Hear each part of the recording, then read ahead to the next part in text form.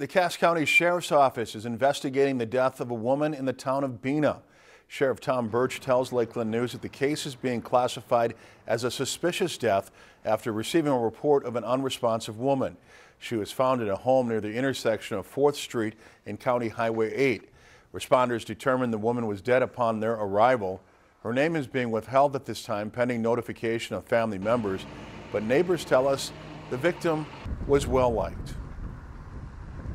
She was a good lady, man. She was you never heard anything coming bad from over there, and you'd be glad to know her because she was but you would help her out with whatever you want, whatever she needed.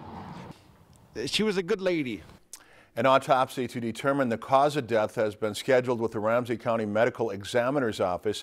We'll be bringing you updates here and online as information becomes available tomorrow.